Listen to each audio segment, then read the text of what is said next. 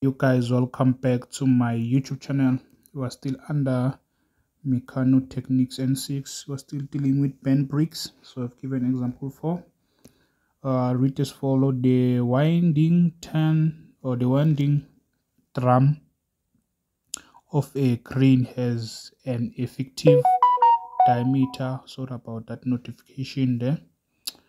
It has an effective diameter of 0 of, if you see that notification disturbed me. Okay, so has a diameter of 460 millimeter and carries a brake wheel of 1.2 diameter.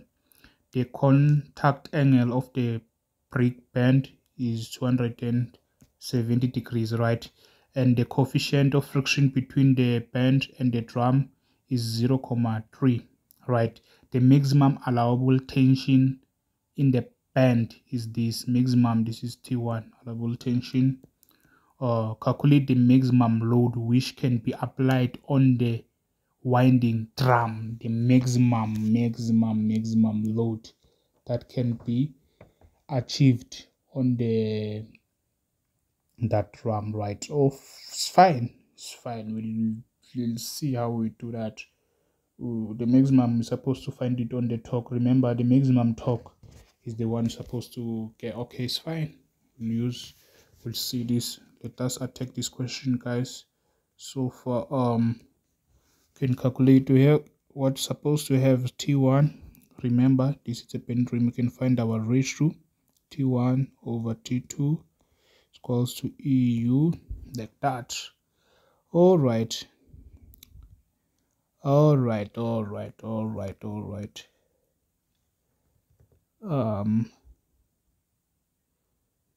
it all right?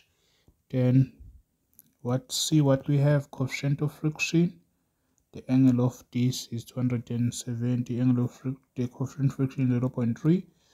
Or remember, this is 270 degrees, must be in radians. Divide this by 7.3, or this will be E 0.3 multiplied by 270, 57.3 to 70. All right, 57.3. This is T1 over T2. Then we simply punch that. You'll get this to be, get that T1 to be, remember what the value that you'll have here, you'll multiply it by T2. You'll have 41.1, then multiply by T2 will be T2. Then we have T1, we have given the allowable here is 15 kilonewtons. Then here we have 15 kilonewtons times 10 to the power of 3. Or you can write it, or you can substitute the cities and have your answer in. If you substitute, remember this is in kilonewton, but if you decide not to convert it, to write it as so, that means your T2 is supposed to be in kilonewton also, right? Your T2 must be in kilonewton also. Yeah, right. If you divide this by 4.11, therefore your T2 must be in kilonewtons also. 3.65 kilonewtons also. All right, guys. This is what we have.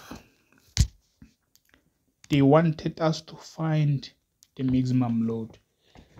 All right. Remember to find, we've been calculating the maximum torque, right? Remember, guys, we know how to calculate. It's taken on the torque that will be on the dream. If we can find the maximum, remember to calculate our maximum torque is T1 minus T2 multiplied by R using this equation, so we can find our torque.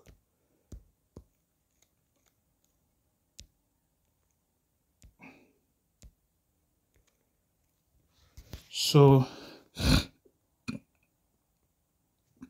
they say they want the torque, the the calculate the maximum load can be applied with the wind. Okay, so track of the drum butter. Okay, it's fine. All right, this is equals to, the torque is T1 minus T2 multiplied by the radius of, remember the drum. Let's find the torque of the drum. Oh, no problem. What is the radius of the drum? With the diameter, yes, 406. You divide this by 2, this will be 0, would be how much? 208, yes, 230 millimeter. Then you divide this by 1000, so that will be in what? In meter. You have 230, then you divide that by 1000. Hopefully we are there to get this. Will be 460, guys. 406 divided by 2, what will be? 230 right there. Then divide this by 1000.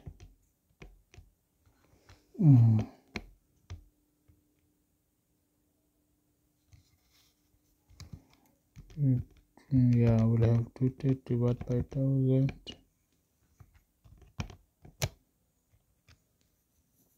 0, yeah.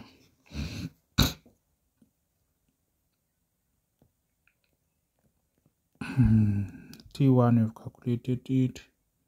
We have given T1. T1 is, it was 15 kilonewtons minus 3,65 T2 date in kilonewton. The drum is 0,2623. Yeah, it's 23, guys. So then let me put my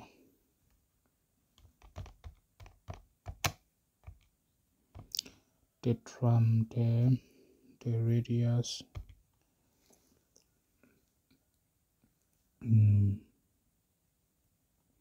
15 minus 3.65 times 0,23. This will be 2,61 1 kilonewton meter. Remember, I used this in kilonewtons. I've substituted that in kilonewton. Take note. This is what I have now. The torque, then I can find the, this is our maximum torque. I can find the weight. Remember, the torque again can be given by this. Oh, this is not the max. Sorry, by the way, this is not the maximum torque. That is for, remember, they wanted the maximum where we can have, where can we have the maximum will be carried by a brick wheel of diameter. We must use the diameter of the brick wheel, guys, not of the winding drum. Also, guys, that is effective is root 1.2 divided by 2. Sorry about that. We'll be here, we'll be using sorry about this. Yeah, this is right. Here must be P. Okay, drum, to show that TP. We'll be using our thing there. 15 minus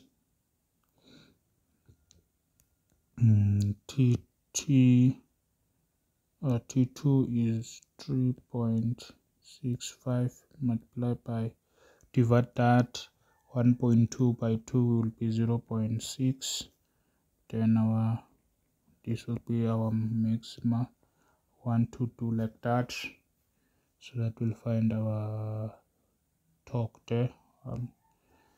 Applying, if we punch this, we'll have, what will we have, 15. So what about this? 15 minus 3.65 multiplied by 0.6. all right, this will be 0.81 kilonewton meter. Kilonewton meter, guys, because I've used this in kilonewtons. all right, then to calculate, sorry about that, calculate the maximum load will be the torque that we know multiplied by the weight, the radius, the simple force. We want the weight, then make the weight the subject, then this will be of the total of the one that actual drum is the actual torque. And then here we have this torque that we've calculated here on the top, our maximum one, 68.1 times 10 to the power of what, of 3 divided by radius, which is 0.23. now that is where we'll use 0.32 now. Then this weight will be what, 29,